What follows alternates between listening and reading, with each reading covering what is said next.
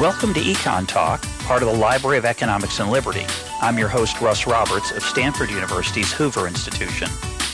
Our website is econtalk.org, where you can subscribe, comment on this podcast, and find links and other information related to today's conversation.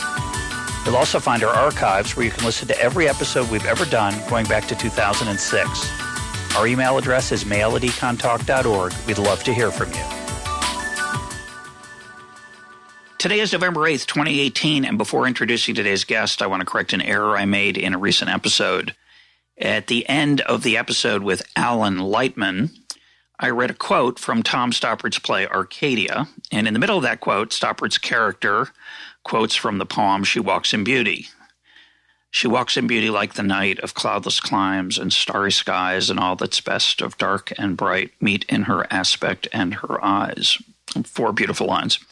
I pointed out incorrectly that poet of those lines was Shelley. In fact, it's Lord Byron. They overlapped almost exactly in their lifespan. It's an inexcusable error, though. I apologize to Lord Byron. And it's a particularly bad mistake because Byron, while not an onstage character in Arcadia, he does get discussed a lot. So he feels like a character. I want to thank listener Larry Guthrie for pointing out my misattribution. We've corrected it in the highlights. And now on to today's guest. She is Maeve Cohen, the director of Rethinking Economics, an organization working to reform how economics is taught and understood. And that reform is our topic for today. Maeve, welcome to EconTalk. Thank you. It's lovely to be here. So how did Rethinking Economics get started? So I went to university in 2012. So quite soon after the global financial crisis. And I was also studying politics and philosophy, and it was quite astounding to me the difference between the way that I was being taught these different subjects. So politics and philosophy was looking at different ways that you could view these things, drawing on different value bases that you could have, and really exploring the discipline like that. Whereas economics was taught as this one way of thinking about economics as if it's fact, with no sort of critical analysis of anything that was happening, and notably no mention of the financial crash that had just happened and was affecting all of our lives. And so me and some fellow students set up a group called Post-Crash Economics at the University of Manchester to try and reform the curriculum at Manchester. And at the same time, there were groups doing this, we found out after the fact, all across Europe, and now it's all across the world, and who were similarly very discontent with the economics that they were learning and wanted to campaign for curriculum reform. So now we are 53 groups in 25 different countries of students at universities campaigning for curriculum reform. And you were in Manchester in England. Yeah. I don't think your experience would be that much different from a student in the United States. I don't think that the financial crisis had much of an impact on how economics is taught in the United States either, which I, like you, find it somewhat surprising. And I'm not as shocked by it. I think I'm probably somewhat equally disturbed by that fact as you are, but maybe for different reasons that we'll explore later on. But I think what has happened, if I had to guess, I'm not an expert on this, but if I had to guess, I think most textbooks have responded to it by, say, adding a chapter. They certainly haven't rethought anything fundamental about the way the curriculum is approached. And so I don't think it's much different in the United States than it is there. I think it's the same problem. Of course, part of the problem is the fact that when you become a professor of economics, as I was for 30 years, you aren't trained in how to teach. You're trained in the ideas of economics.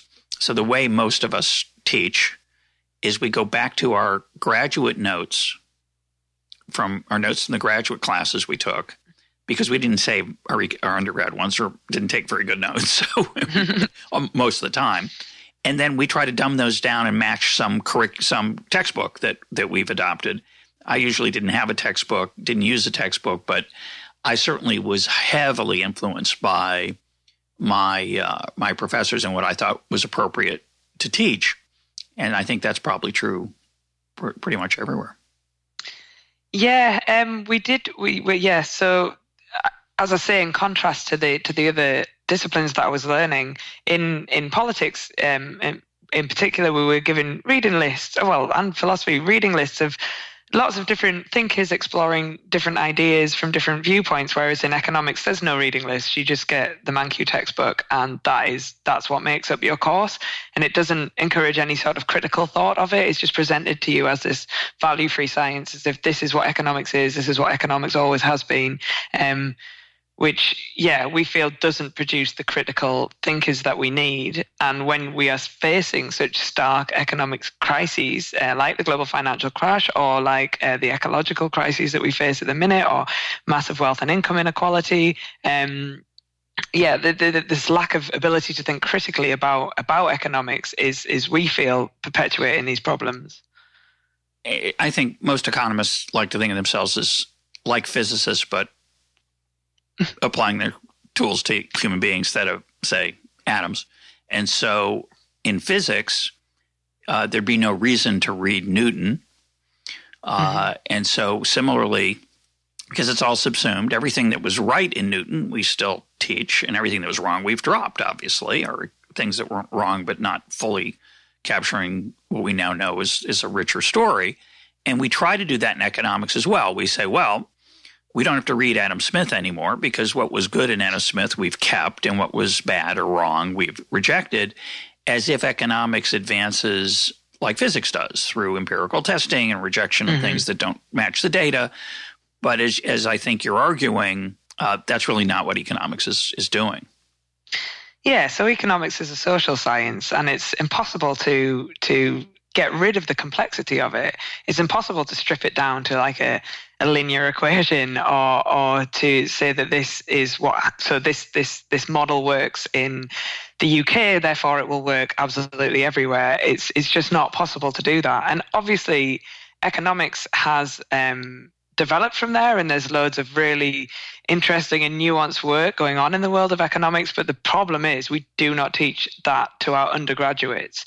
And undergraduates are incredibly influential. Like most people who study undergraduate economics will not go on to do a master's or a PhD. They will go on to work in a bank, or lead a big business, or work in the media, and or work around the policy table, and and they have this really basic knowledge of economics. It's not representative of the world, and isn't particularly helpful in a lot of really important scenarios, and it creates this sort of economic common sense within society, which is actually not helping us address some of the most pressing problems of our time.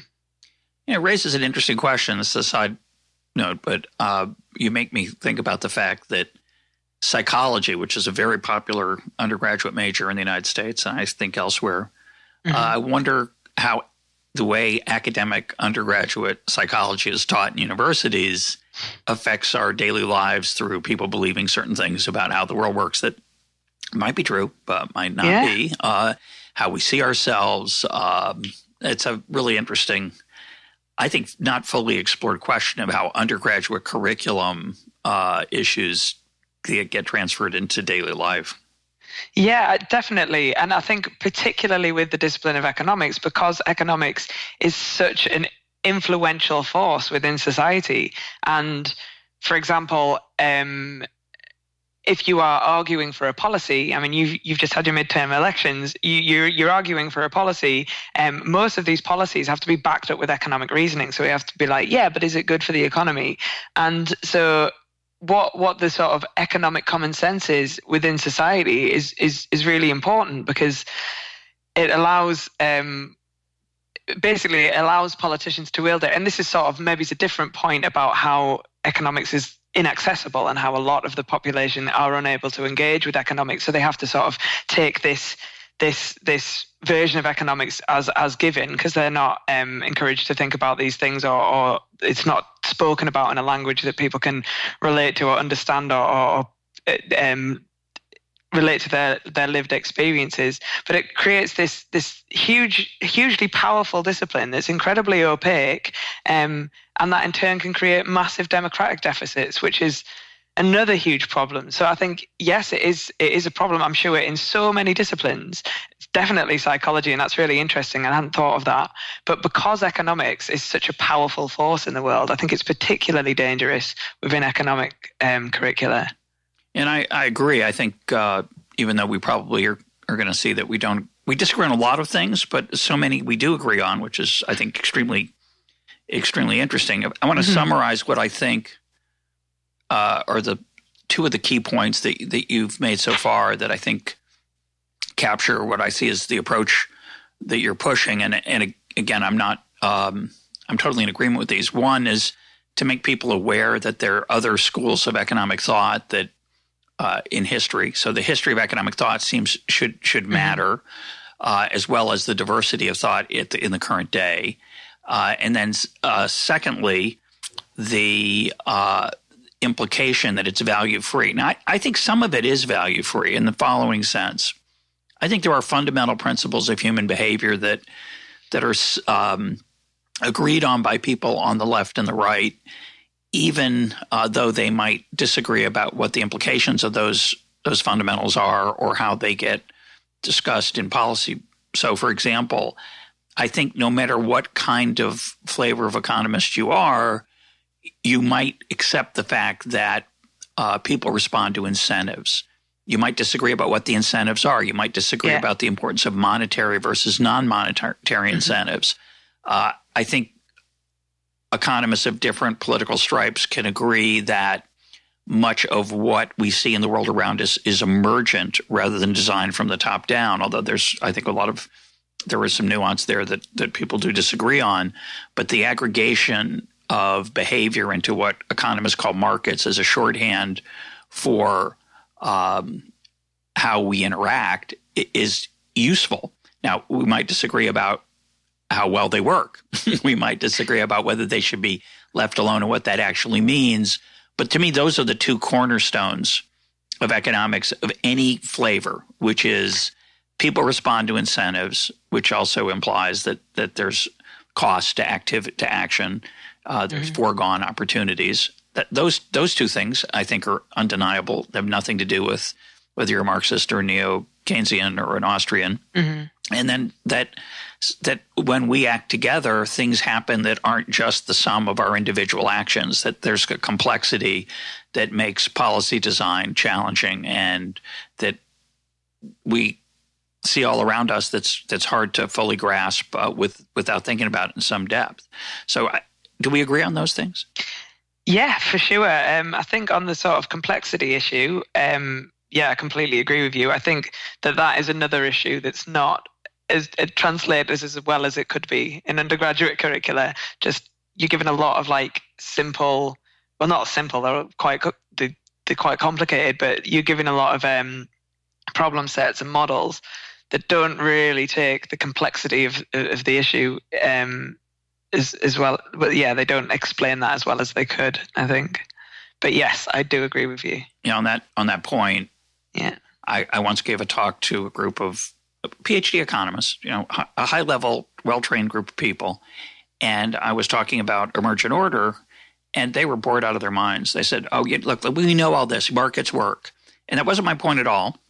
It turned out, but the way we have been trained as economists to think about complexity is, it's supply and demand, and we know how that works, as if that stark blackboard model, which I love, by the way. I have a lot of affection for supply and demand. I think it's a powerful simplifying tool, but it is only a tool. It is only a simplification. It doesn't capture the richness of how our interactions actually work in the real world. It's a crude attempt to get at something that's important.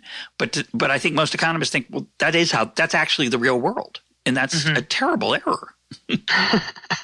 Yeah, no, I definitely agree. Supply and demand and the market and all of these things are incredibly useful, and using these tools have helped economies and it's helped people achieve great things and done a lot of good in the world. But the point that I try and make, and the point that we're about, is that it's not the only tool that you can use, and actually in some circumstances and for some problems it's really not useful at all. And if we are wanting economists or people who are economically literate to be creating a better world for us all. They need to know more than just that sort of that simplistic model. So two of the things that are behind Rethinking Economics, your organization, are you call democratizing economics and economic pluralism. What do you mean by those terms, and why are they important? So by pluralism, we mean, exposing students to the different schools of thought that are out there. And that's looking at post-Keynesianism, looking at feminist economics, looking at ecological economics, and looking at the values that underpin each, and as well as looking at the values that underpin mainstream economics. And then being able to engage with these schools of thought, where they've come from, and where they've got to, why they think the way that they think, and what that means for policy implications. And then for democratizing economics, so this is something that I touched on earlier about how we have a whole population of people that aren't included in these economic discussions. So they don't. Economics is so jargon laden and elitist that a lot of people aren't able to engage with it. And then we get all these policy recommendations or policy proposals that are backed up by economic reasoning, and people don't understand the reasoning, so they're voting for policies that they don't understand, and that creates this massive democratic deficit.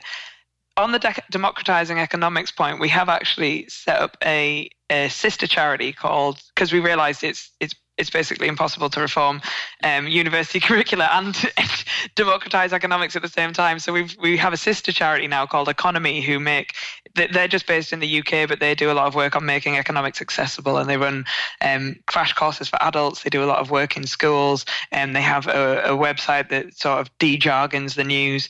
So we've stepped away from that a bit now because it was just too big a task to do them both. Well, let's talk about the curriculum, because I think, again, ironically, when you listed those, some of the approaches that people aren't exposed to, my first thought is, but those are wrong. And of course, you look at some things I'd like to see more of and say, those are wrong. And I think one of the lessons... That, in a way, that's not really the point. Like, it's not. You don't have to be a feminist economist to benefit from the fact that actually, by understanding why that theory works and how it gets to the conclusions that it gets to, that in itself is an exercise that is useful. It's an exercise that helps you think critically and think more creatively. It's not just learning something by rote. It's engaging with the core of what that theory is. And that's so for example, we champion like teaching students feminist economics, for example, but then we also champion teaching students Austrian economics, which is like on the political spectrum, the opposite side. Because there's a lot can be gained from these insights, and a lot can be gained from just doing the exercise of actually trying to understand why, when you hold these assumptions to be true, do we get these outcomes compared to holding these assumptions to be true and getting these outcomes. That exercise in and of itself will create better, more thoughtful economists, we feel. Well, I agree with that. When I was saying that's the wrong kind, I was being a little bit facetious, but satirical. But I think one of the lessons here is humility. That you, me, person does not have the access to the truth. And I just say as an aside, when listeners write me and say, you have to interview so-and-so because he or she has this model of how the world works that's correct. And I always want to say, I always think, well, there's no one model that's exactly right. And people who are going around, you learn something sometimes from those people, but they're also a little bit dangerous because they're evangelists, and evangelism has value as long as you're aware that you're evangelist. I think a lot of evangelists don't realize that. So in economics anyway, I don't know. I'll leave aside the religious piece of that. But so I think it's extremely helpful to be aware that you don't have a monopoly on the truth, whatever your value system is. And in principle, your organization has the opportunity to do that. But you do have also you are trying to build a curriculum, I understand, that would be either richer or different than the current standard one that you mentioned, Mankew's textbook. And it is a very good textbook for describing a particular kind of economics. Greg would disagree with that, I think. He would say, no, it's just the truth, but I'm sympathetic to your approach. What is your organization doing in the area of curriculum design or implementation? So we do. So as I say, we are a student movement, and we work in different ways. So we try and produce research that shows that that there is a problem. So we produced a book called The Econocracy that was looking at 7 different universities in the UK and examining their curricula. And then we have student groups in different countries that have done the same at their universities. So there's the group in the Netherlands have done it. The Norwegians have done it. There's individual universities that have done it as well. The Danes are doing it at the minute, which is exciting.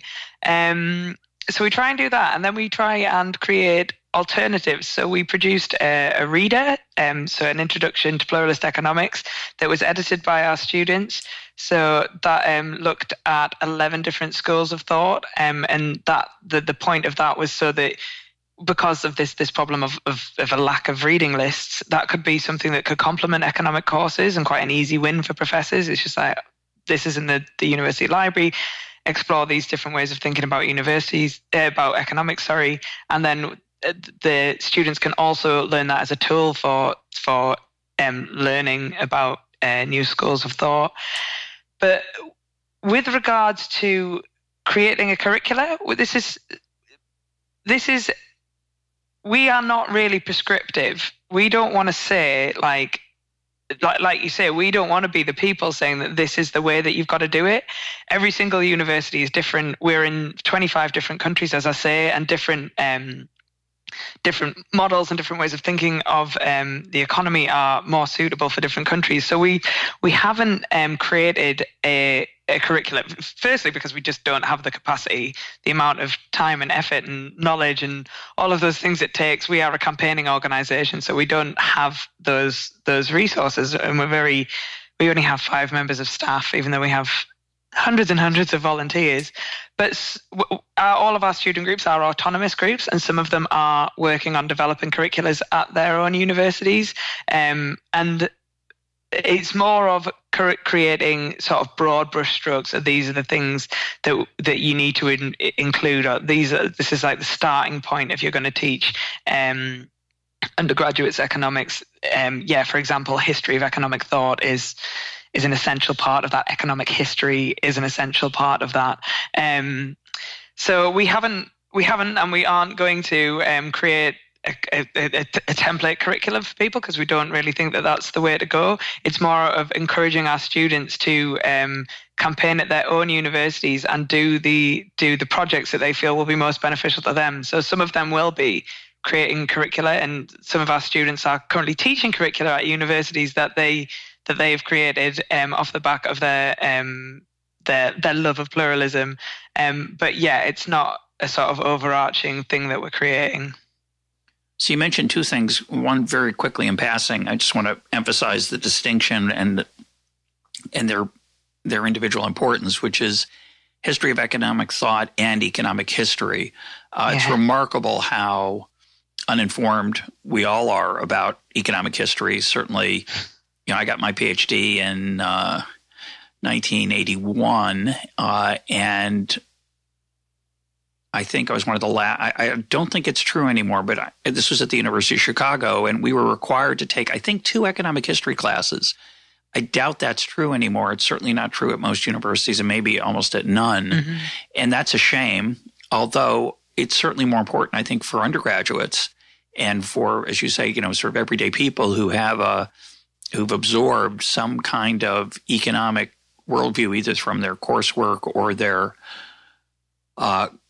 just the air around them, the zeitgeist, to have some understanding of economic history. And one of the things that I find depressing about the United States, I don't think it's, you'll tell me if it's true in the UK and elsewhere, but we have this thing called the Advanced Placement Exam, where high school students can get credit for college level classes by taking an exam, and then they don't have to, in theory, don't have to take the class if they get a high enough score when they get to college. And those, I don't think I would do very well in those exams, which is either, it says something about me or the exam or both. But my kids took them, and they would come ask me questions, and practicing for those. And some of my kids took them, and I would just say, I have no idea. I don't even know. Or I'd give the answer, and they say, well, that's wrong. It turns out it's 3. It's C, not B. And I'd say, beats me. So that's a problem. That's a little strange. But the point I want to make, that's beside that fact, that I think it treats economics as like it's just a set of facts and results like physics, is it's extremely free of any context or economic history or complexity about the point you made earlier, that something that might work in this country might not work elsewhere. It treats everything as like, the law of gravity, that it will work in Pisa, Italy, as well as Manhattan. And that's just not true. And it's a terrible encouragement to, I think, wrong thinking. Yeah, I completely agree with all of that. The instance of multiple choice exams is like truly shocking. So I was a mature student. I left school at 16 and I didn't go to university until I was 25. And I had this idea of what university would be like. And university was going to be this place where everybody's talking openly with each other, like examining their disciplines and like bouncing ideas off each other. And I got there, and Econ 101 multiple choice exam was just like, this is nuts. This is not what I thought university would be. It's quite depressing, really.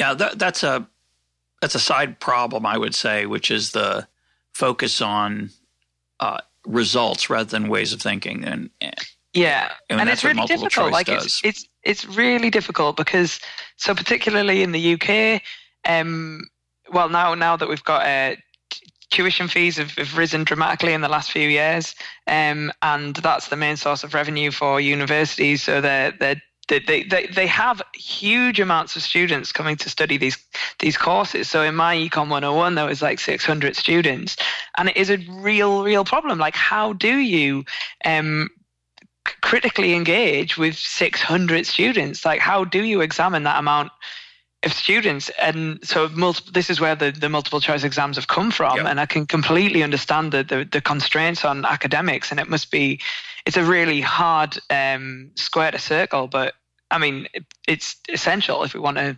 functioning society, I think. Yeah, I taught principles economics at UCLA to 350 people, and I made a few decisions at the beginning of the class. One was I would not use a microphone, which was challenging, but it kept my energy level up. When you're going to talk in a room with 350 people, you better have a high energy level. Wow, if you don't use a microphone, it was great. Because otherwise you're just sort of mumbling in the front of the room, and 310 of the 350 are sleeping. But the other thing I tried to do, which I don't know if it worked or not, but I think this is extremely important, is that I tried to have conversation about the questions we were looking at with those 350 students. Of course, you can't let every person participate. There were probably 30, and most of them don't want to, but there were probably 30 to 50 of those students who would interact with me in any one, 30 or so in any one class, or 20. And then it wouldn't always be the same every class. But it's not so much that only 20 people got to talk. 350 people got to hear a conversation just like we're having right now. And I think it's the exchange of ideas and the way of thinking like an economist, which is so much more important than what's the ratio of what's the marginal rate definition of the marginal rate of substitution? A, And so giving over, when I was a teacher, the thing that used to bother me the most was the parallel I would make was to astronomy.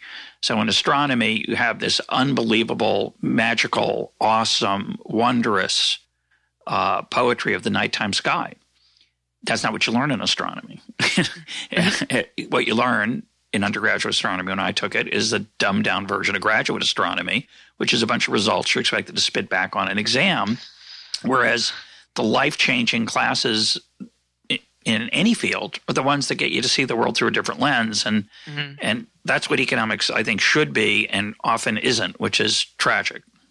Yeah, exactly. And it really depresses me. I'm sure you've experienced this in your day. You're at a party or whatever, and somebody asks you what you do, and you're like, I work in economics, and they just go blank, and they're just not interested. And there's this sense in society that economics boring. People understand that it's really important, but they also think it's boring. And it's like, oh my God, it's just not boring at all. And then you talk to them a bit more in depth about it, and people are always engaged. Well, usually pretty engaged and excited. And it is, society has done this incredibly good job of making this incredibly dynamic and exciting discipline seem super boring. And that's, quite depressing for people like us, I'm sure.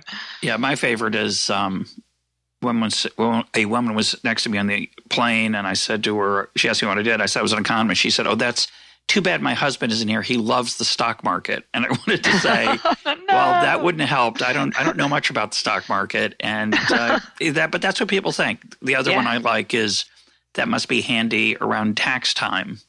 Well, I hate filling out my taxes, and I'm not good at it, and that's what accountants and tax preparers do, not economists, but. Yeah, I'm terrible at money. I'm terrible exactly. at money. And people always say to me, "Oh, that's really funny because you're an economist." I'm like, no. It's not, yeah. I tried for a while to give a different answer. And I think I've forgotten. There was a period in my life where I would just, instead of saying I was an economist, I would say something like, I forget what it was, but it might have been something like, "Oh, what do you do?" "Well, I'm interested in how things work from the bottom up rather than the top down, and how things emerge that are the product of our actions together, but not any one person." "Oh, well, that's interesting. What does that mean?" Whereas if you say you're an economist, it's over, usually. Yeah. It's usually the end of the conversation. One of the things that gives me hope, and I don't know how you feel about it and your organization, but certainly with the existence of the web today, people have access to so much more stuff than what they're spoon-fed or force-fed by their professors. So isn't that some cause for celebration? Oh, for sure. I mean, we wouldn't exist as a campaign. In fact, there's been iterations of campaigns doing similar stuff since the 70s. And I think one of the reasons why we've had such staying power is, because of the internet, and because there is so much. When people get in touch with us, we can point them in the direction of loads of different resources. And we were talking before about Exploring Economics, which is there's a network of German groups doing the same thing, and this is one of their projects. And they have this website called Exploring Economics, which has loads of online courses looking at different schools of thought, loads of different resources that we can point our students in the direction of. And it's incredible, and we can communicate online. We can have little reading group discussions and things that are happening online. Very grateful for the internet. And people can listen to EconTalk, which exactly everyone hearing our voices right now is certainly taking advantage of the internet, almost certainly.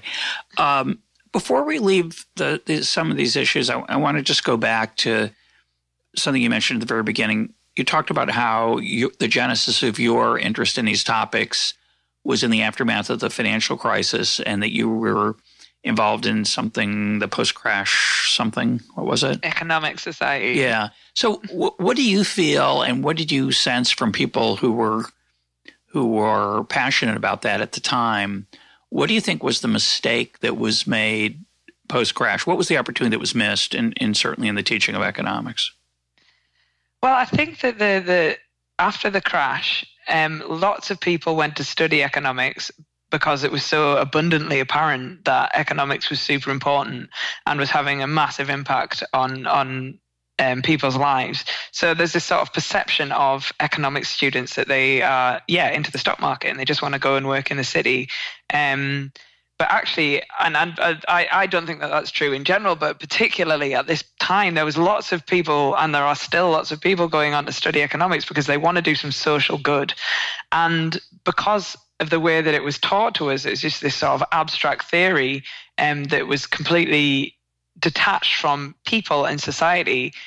It lost a lot of those people along the way. Those people either became, they sort of forgot of the reason that they got involved in the first place, or they dropped out or changed their major or whatever it is that they did. But I think that the big mistake that was made after the crash with economics education, and the big mistake that's still being made, is that there are lots of people lots of students that are really thirsty for knowledge and want to do social good. And by detaching economics from people, which is how it is presented in most undergraduates, it's doing those people a disservice, and therefore doing society a disservice.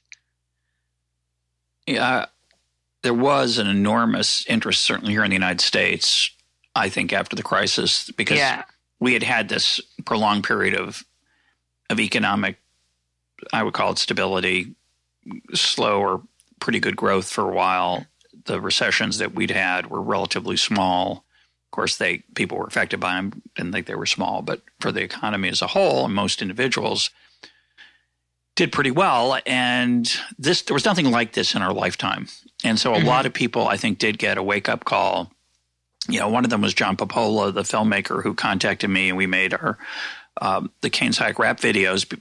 Really, those happened because... Did you make them? I did, with John. Oh my God, that's great. Thank you. But John, that wouldn't have happened without this filmmaker. The guy was working in television at the time, started reading and thinking, I got to figure out what's going on. I mean, this is weird, this stuff. And so I think a lot of people got galvanized. And if it hadn't been for the internet, they would have pulled out some not so exciting book called Economics that they found in their library, would have put it down very quickly because it's not very accessible, as you've been saying.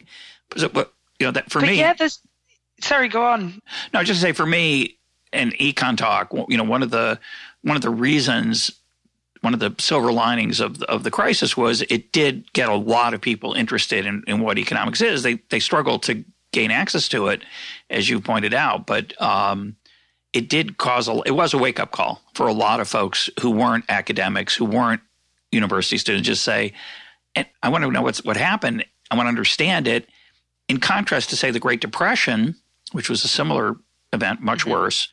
But at that time, if you think about being an individual in 1933, when unemployment, I think, was about 25% in the United States, or just absolutely horrific, what would you do if you wanted to understand it? There was nothing to do. And here we live in this time. It doesn't mean everything's great, but at least we live in a time where people can explore things in unimagined ways compared to the past. Yeah, definitely. And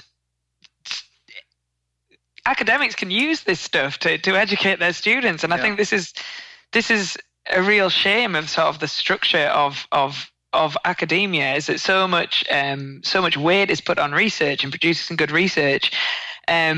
That the teaching, like you were saying, you don't get proper training to be a teacher, and that sort of how you engage students. I had a few professors who were incredible and obviously really passionate about it and put so much thought into it, but they are few and far between. And if you have got all these pressures on you as an academic to produce research, you've got all of this bureaucracy that you have to do with your students, then actually creating a course that's engaging and using things like the internet, which seems really obvious, is you just don't have the time to do that. And so you do end up just teaching the same slides that you've been teaching for the last 10 years that are just not engaging or interesting at all. And that's a real shame. The other point is that when I brought this up again, I bring it up as often as I can, I guess. In a recent episode with Anad Admati, we were talking about the crisis. And unfortunately, many economists benefit either explicitly or implicitly from the status quo. They either hope to work for the Federal Reserve, they maybe consult on Wall Street, and so they're somewhat compromised. And we think of ourselves, economists, as these detached, objective observers of the human scene, but of course we have our own self-interest. And I referenced then, and we'll mention it again now, a conversation with Luigi Zingales, who makes this point, I think, very eloquently many, many times, and it can't be emphasized enough. Economists act like they're just these doctors who come in to repair and heal the economy, and of course we're not. We're not like we're something like doctors, but we're more like doctors who, have imperfect knowledge of how the body works, and who benefit, as sometimes doctors do too, from certain types of treatment as opposed to others. And so, I think it's just really valuable to be aware of that when you're listening to people give policy advice and other things. Yeah, and it's also a matter of the lack of diversity within the discipline. I mean, the vast majority of economists are middle-class white men, and their lived experiences are significantly different to the lived experiences of massive swathes of society. And so we can't hope for those people in those sections of society to be representative in policy decisions. So there's a whole point of democratizing economics, that whole branch of what we do. One of the main driving forces behind that is because we want to make economics relevant to people's lives and show them how exciting it is and encourage them to come on and study economics so that we can get a more diverse set of voices around the policy table, which I think is, that's a huge task, but speaks to what you were saying a bit. Now, why do you say economics is detached from people? That's a theme on your website, various versions of that. What does that mean to you? What do you mean by that phrase? So we talk about individual agents maximizing utility in a market, and there's no people in that. So we look at the rational agent, and I'm certainly not rational. So does that agent represent me? There's no talk of humans, really. It seems that we're looking at the maths and the theory, and we're forgetting that actually these are people doing what people do in a massively complex dance. And by not talking about the people within it, we make it less relatable and less human and less embedded in the world. But I think it's more than that. It's not just that it's not so relatable. And we have to concede, there has been a growth in behavioral economics, which does try to introduce some more complexity into individual choice, at least. I don't know how much of it's made it into mainstream curriculum. Do you have a feel about that? Yeah, it's getting there. There has been some progress with behavioral economics, for sure.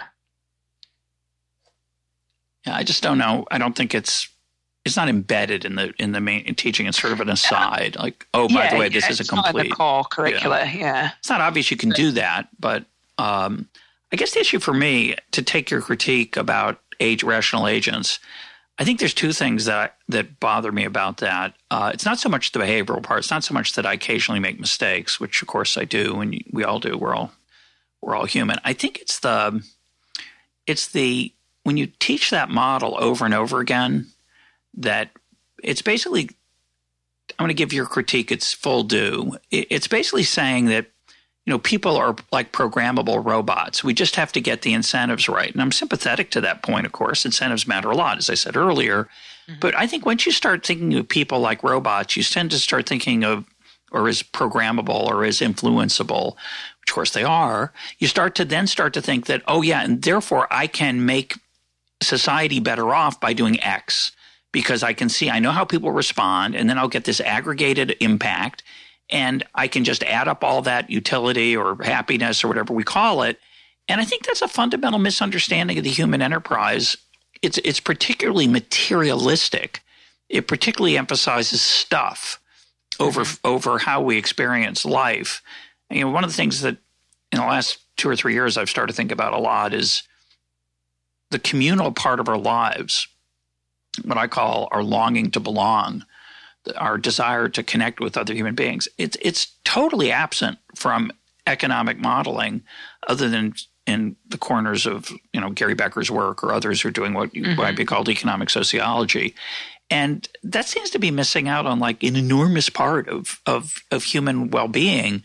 And by focusing on the measurable stuff, which is, I understand the desire, we're missing an enormous part of the human experience. Yeah, and I totally agree with that, and I would go further than that. Like, I think what is happening to our environment is a consequence of that, because it's not quantifiable. You can't put a number on the environment, and that means that we've not been able to accurately analyze the issues, or accurately understand or provide solutions to the issues that we are creating, because it's outside of the remit of the tools that we're using to do that effectively. And of course, you can doctor the tools that you're using and try and fit bits in here and there. But our critique would be that fundamentally, that way of looking at the world is not the best way to look at our environmental problems. There are other tools we should be and can be using. So I'm going to stretch myself here and try to critique my usual view of things and get your reaction. So in the United States, we have this phenomenon. I'm sure you have it there as well in the UK, but I think it's more pervasive here, which is what are called big box stores.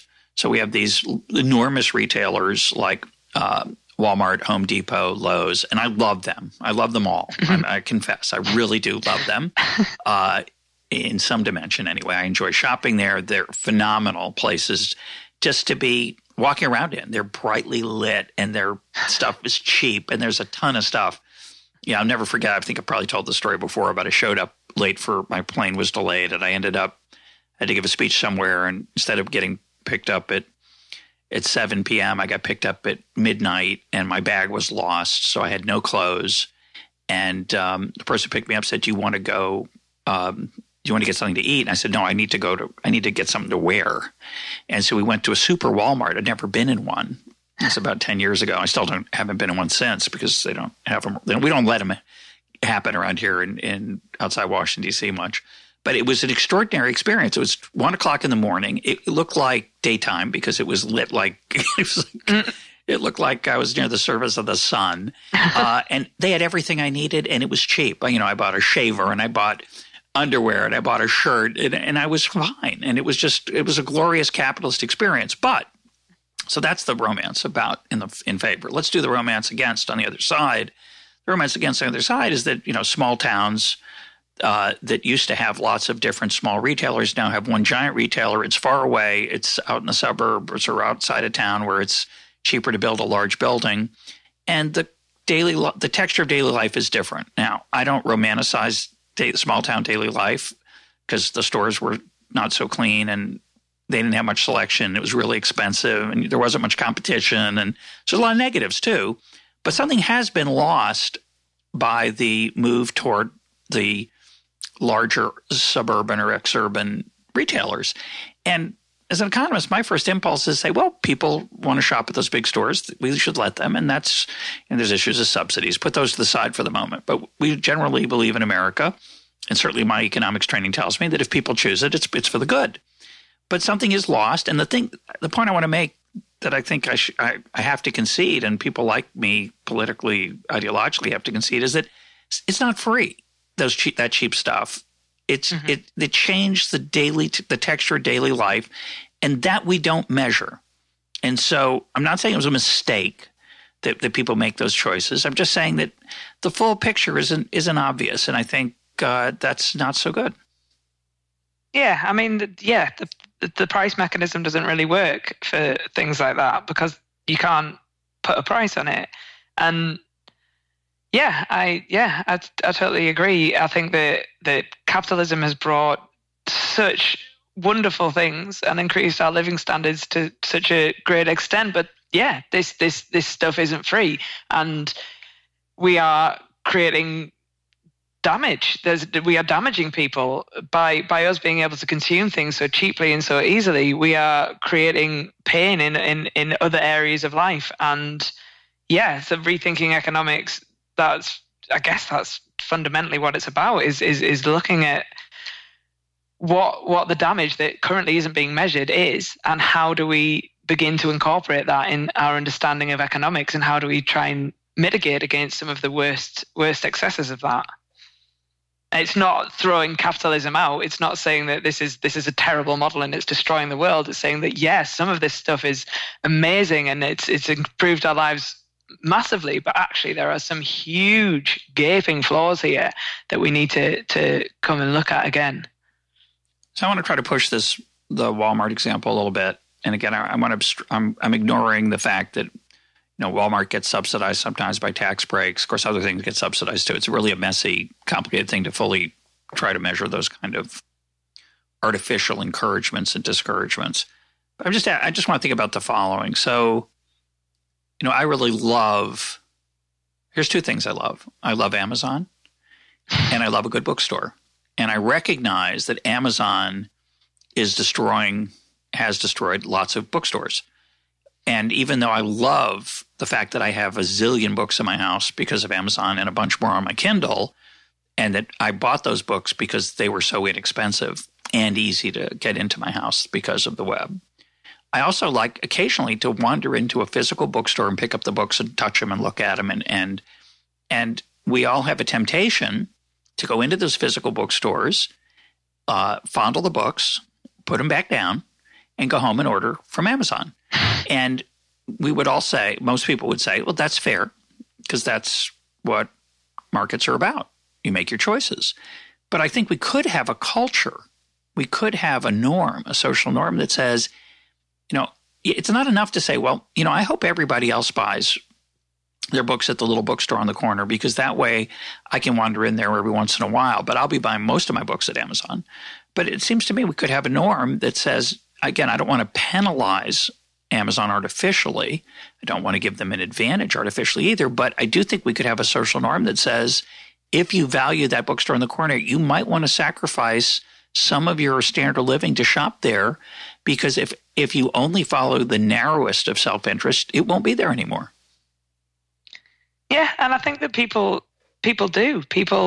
We still have vinyl shops in Manchester. Like, we still have vinyl shops. You better explain what those are, Maeve, because most people in America don't know what. First of all, that's a UK word, sort of. Okay. But it's also out of date. So explain what that is. So records. Yes. Music records, those big black discs. We still have, we call them vinyls here. We still have vinyl stores in the UK because people have chosen that there's other things that they value about listening to music that go beyond just downloading it on Spotify. It's going into the shop, flipping through all the little records, taking out this huge disc with this beautiful cover, and they're the things that they value. And I think that there is sort of a huge countercultures in all different aspects. So the suburb that I live in is there's this vegan cooperative grocery store, this big store that is thriving. Like, it does incredibly well. That's because there's a Morrison's, which is a big supermarket chain in the UK. There's a Morrison's next door. So many people go and shop in this vegan cooperative, even though it's more expensive, because they share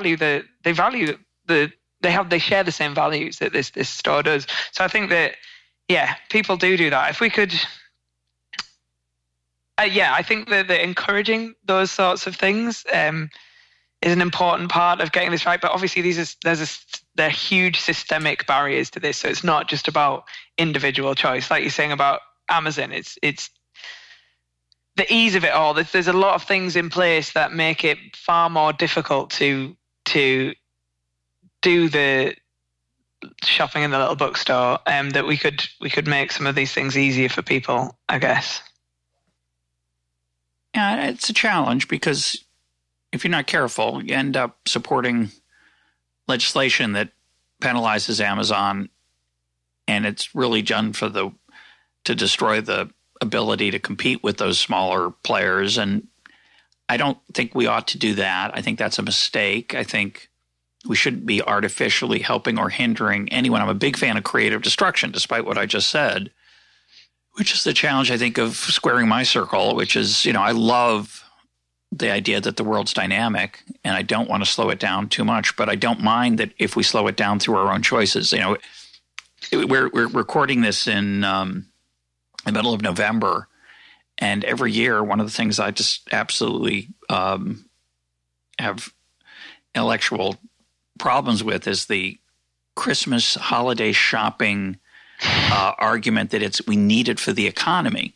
And of course, if people decided they wanted to spend more time sitting in front of the fireplace and less time working and more time with their families, and the economy got a little bit smaller, that would be wonderful if that's what people wanted. If they want to work really hard and have lots of crap. Oh yeah. They're entitled. We're entitled. I do that, plenty of that too. I'm not being.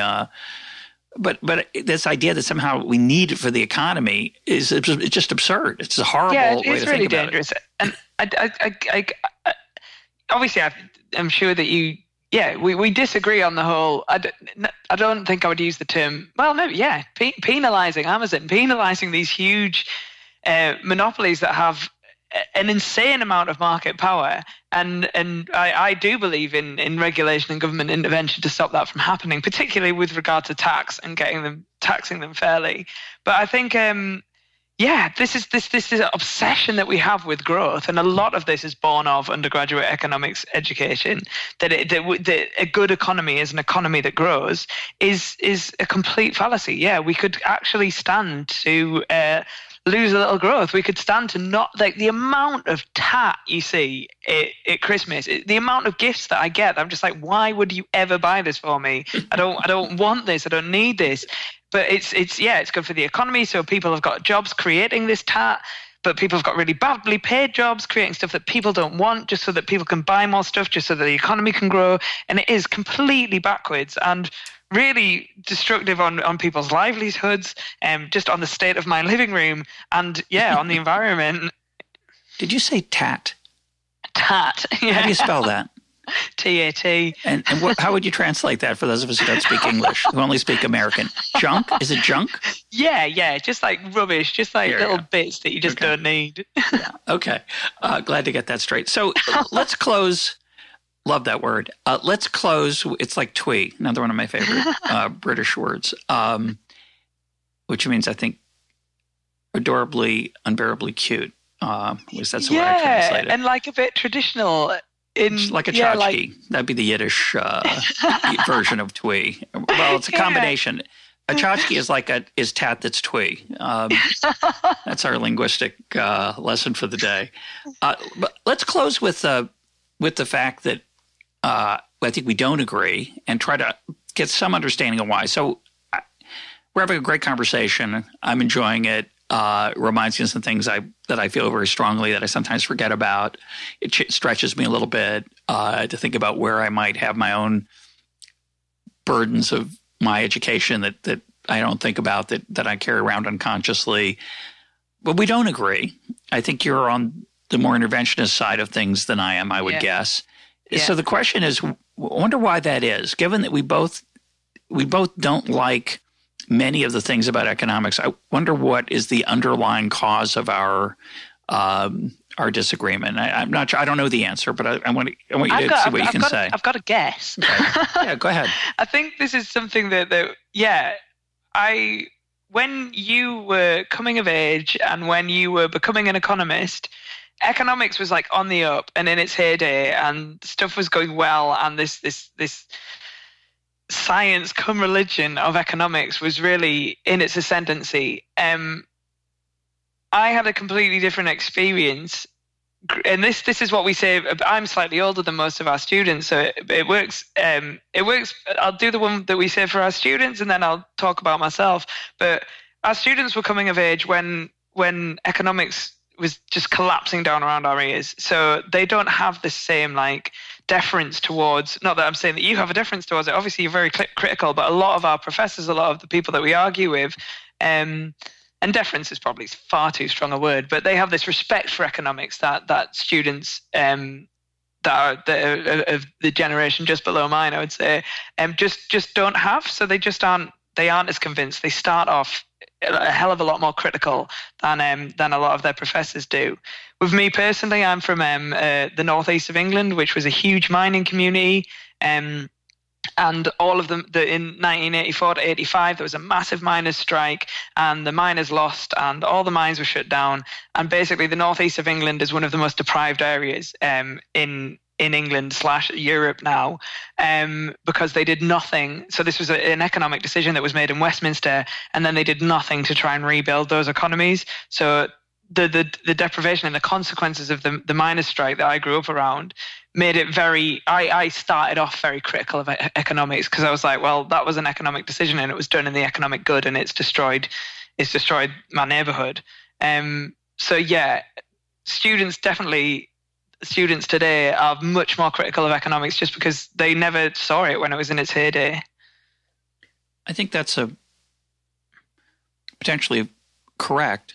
I don't like the idea that my views, of course, are came out of my personal experience. That I hold my views because they're true, but of course we know better. And you too. But we know better. I guess the other difference between us, and I think this is generally true in ideological conversations. Obviously, there are underlying beliefs that are below the surface often that are pushing us in certain directions. But I think if I had to justify my tolerance of things that you wouldn't tolerate, I would say that I'm very worried about the concentration of political power And at least that's the way I would explain it after the fact. I don't know if that's the real reason I believe it, but I would justify my views by saying, for example, that I don't want Amazon to get an extra benefit or a penalty from government policy, because I don't want firms to be focused on influencing that, and I worry that government will only help its friends and not do what you and I would like it to do. And that's why I would justify it, at least after the fact. I don't know if that's the real reason I hold the views I do. It could just because of my personal experience, and to be even harsher on me, it could be because I do pretty well in the current system. And it's possible that I recognize that could strongly color the way I look at it. But I do think a lot of people who are pro-interventionist underestimate the dangers of concentration of power in Westminster. But definitely, there's huge concentrations of power. But of course. But there's huge concentrations of power in business as well that holds incredible sway over our political systems, and that's in no way democratic. At least there's a semblance of democracy within our political systems. So I would far rather be beholden to democratic governments than I would be to these massive monster monopolies that are currently dictating my life. So I think that I do agree with you that it's massive concentrations of power that are undeserved and dangerous, but they're both there. They're in business and they're in politics, and both of these huge institutions have an astronomical amount of sway over our day-to-day lives. My guest today has been Maeve Cohen. Maeve, thanks for being part of EconTalk. Thank you so much. It's been lovely.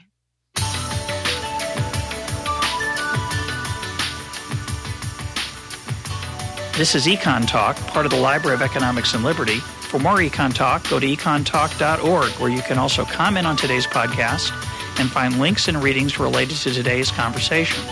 The sound engineer for EconTalk is Rich Goyette. I'm your host, Russ Roberts. Thanks for listening. Talk to you on Monday.